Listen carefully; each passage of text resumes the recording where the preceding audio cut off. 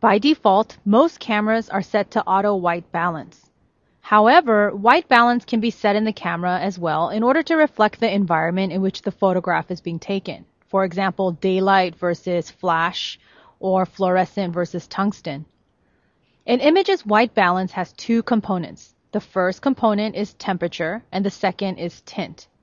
The temperature measures the coolness or the warmness of an image. The tint compensates for magenta or green color casts in the image.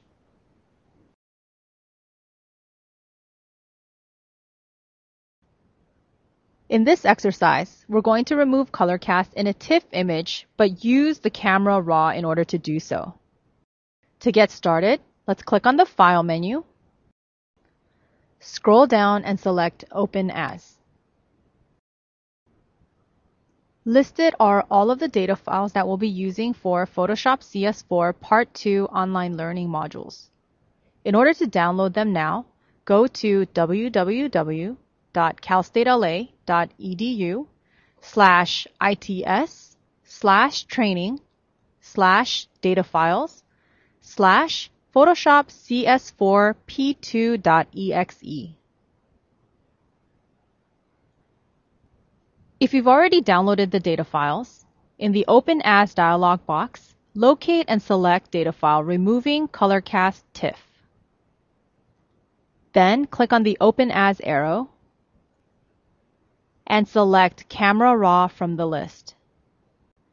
So what we're virtually doing is opening up a TIFF file format image in Camera Raw in order to remove the color cast.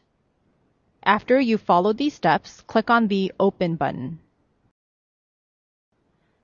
Now that our TIFF image has opened up in Camera Raw 5.0, find the Basic panel and click on the white balance arrow. From the submenu, go ahead and select Auto.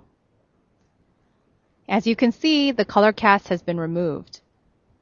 Now, in order to adjust the exposure, go ahead and click on the Auto link located right above the exposure slider.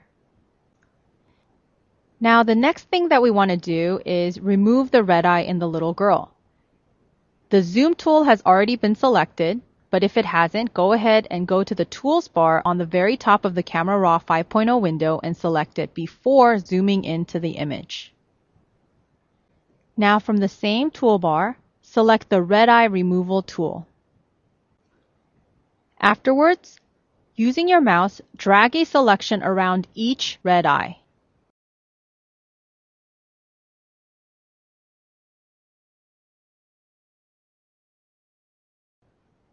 In the Red Eye Removal panel, select the Darken slider and drag it to the right until the subject's red eyes disappear.